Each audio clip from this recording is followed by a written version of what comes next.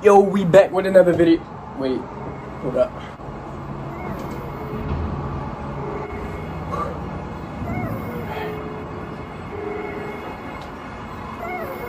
I mean, I guess.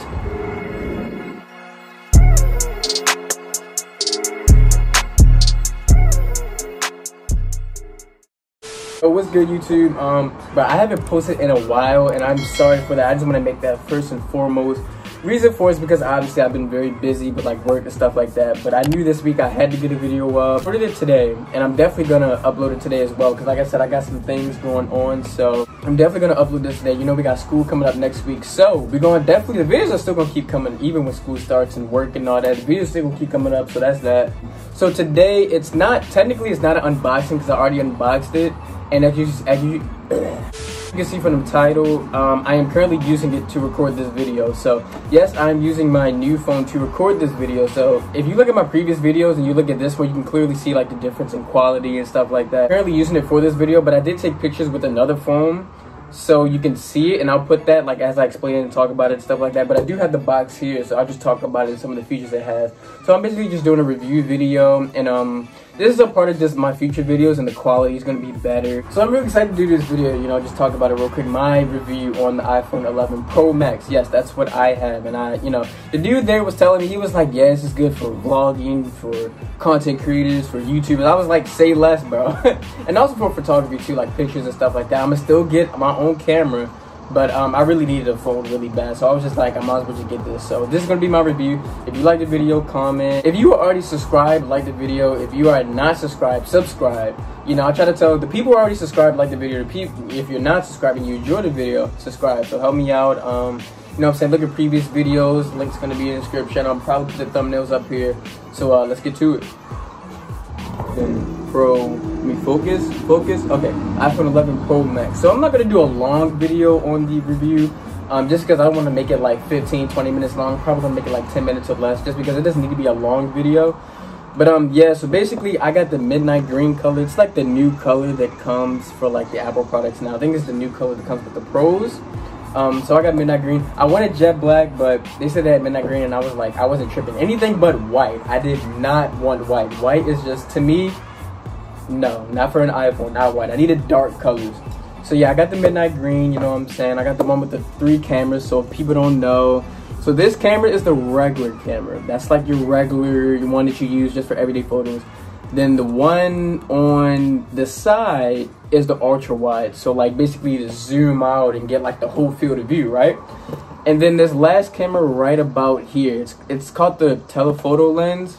Basically like to zoom in, and it gives you like extra details like photography cams and stuff like that. It basically, it just zooms in for you, gives you better like, I guess, quality and stuff like that. So yeah, I mainly use the regular one. And then I'll also use portrait mode a lot. Portrait mode like enhances the photo. You all know about that. So yeah, and basically what comes with the iPhone 11 Pro Max is this crazy, it's called the I don't know what it's called. I just call it the fast charge. I've seen people in other videos just call it the fast charge. I know it has a name for it. So basically it has this really unusually large box. So usually the regular one's like a square cube. This one's a huge box, okay?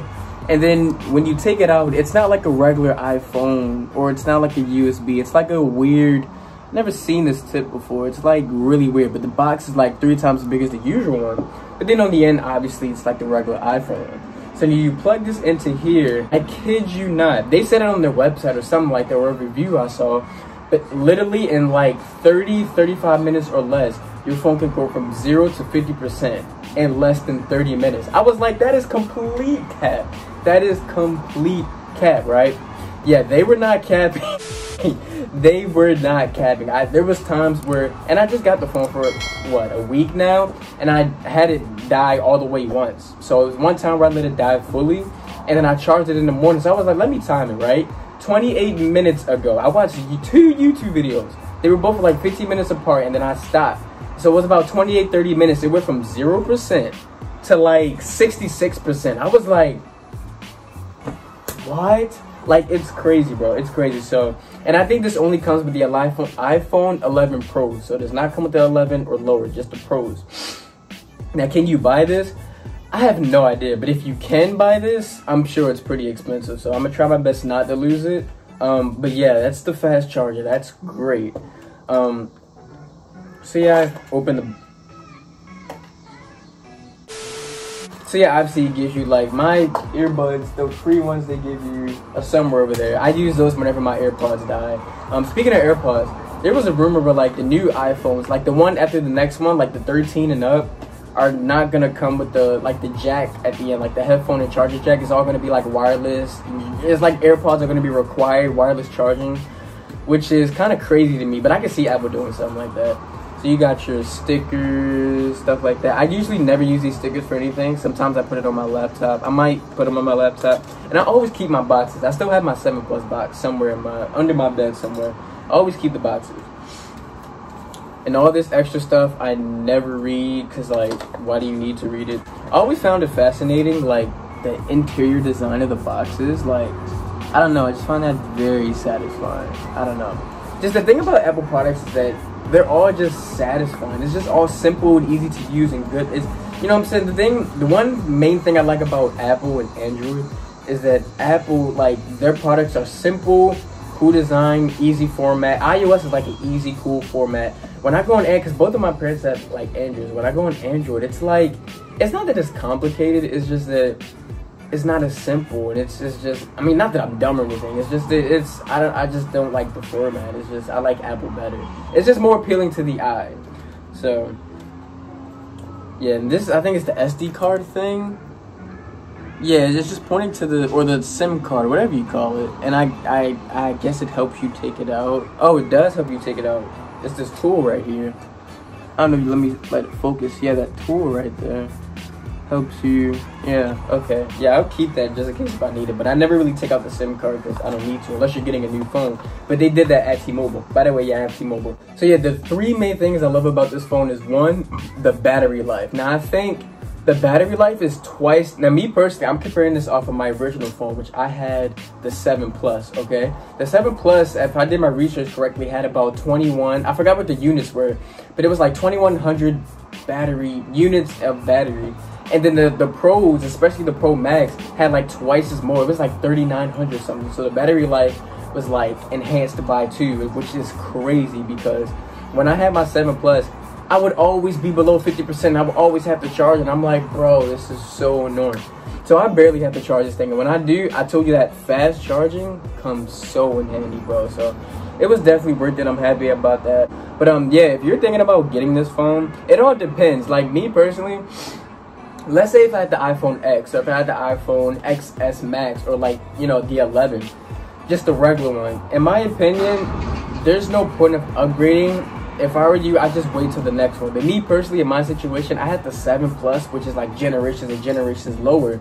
So I'm like, and plus, like, I'm due for an upgrade, and you know what I'm saying? I was just like, you know what, I'll just get this, you know what I'm saying? I'll just get the newest one. It'll hold me out for like 4 or 5 years, and I'm not going to get a new phone until then. Because I needed an upgrade. I still had a home button. I still had the fingerprint. The fingerprint was cool, but the Face ID, if you have a mask on, it's going to be very hard to, like, you know, get used to it. Because if you have a mask on, they don't recognize you. But the Face ID, it is pretty accurate. It's very, very accurate. I didn't think it was going to be that accurate. But yeah, it's the battery life. I really love the battery life. 2, the screen size. The screen size, I think it's the same as the XS Max. They both have the 6.5 millimeter, or 6.5 inch, I'm sorry. Which is literally a whole inch bigger than my 7 Plus. I thought the 7 Plus was big, but this phone, the screen size is ridiculous. So I really enjoy that. And plus, me personally, I like big phones when it comes to editing videos or just editing pictures or watching stuff. I just love the big screen. That's the second thing. The screen is amazing. And then the third and final thing is just like the quality of the phone when you look at it. So I think when it comes to the brightness, it has like OLED, which is like what they have in 4K TVs, like the new thing they have. I don't know exactly what it means. Obviously, when you hear light, like LED light, I don't know what OLED means. But the dude was trying to explain it to me. It was like the brightness and the way it adjusts to the light. That's like, for example, if you're in the sun, it adjusts as well with the brightness, and it doesn't. You know, it's a lot of technical stuff. I'm not that techie. I kind of understood it. It's hard to explain, especially for me. But yeah, it has like OLED brightness, and I can definitely tell when I'm in the dark compared to my 7 Plus when I was in the dark. That like the brightness and quality is just, it's enhanced. It's like it's better. it's much better and compared to my 7 Plus. So I can definitely tell. Like when I was going through my photos, I noticed I was like, my photos never really looked this good before. But I realized, like, as I was scrolling through it, like there's the quality of the screen and just everything was just, it was really good. I'm like surprised with that too.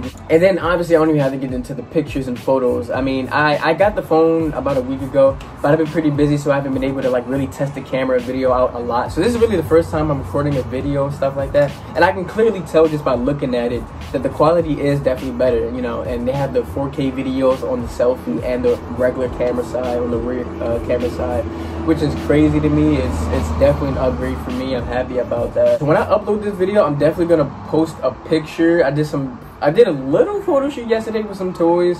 So yeah, once I upload that today, you'll see it when I post it on Instagram and when I upload the YouTube video. But yeah, it's the quality of the camera it's a huge upgrade, bro. And I tell you, I always use the regular camera. If I need to use ultra wide, like to get a group picture, I will. And if I need to use the telephoto lens, I'll use it. But I mainly just use the regular camera, and then I just use portrait mode, you know. And let's say the picture just may happen and not come out correctly, I just go into edit and just do what I have to do. But yeah, I'm really satisfied, and I'm also satisfied with the selfie portrait. I didn't have that on the Selfie Plus. That was cool too. I don't really use selfie portrait that much, but if I have to, I will. That was cool as well. But yeah, overall, just to conclude and to wrap it up, I'm really, like, you know, excited with this phone. I can't wait to do more videos and take more pictures. And like I said, somewhere probably in the video, I'll show it. I'm sure I showed it like minutes ago in the video of like the phone. I took it on another phone. So yeah, like, let me know what kind of phone you have. Let me know if you want to upgrade your phone. I definitely have to upgrade mine. So this video is already about like 10 minutes long, so I don't want to make it too long. So definitely a video next week. Like I said, I have been busy, but like I said, the grind doesn't stop. I'm still trying to do a video every week. So just to wrap it up, video next week, and I think that's it. Is that it? All right, peace out.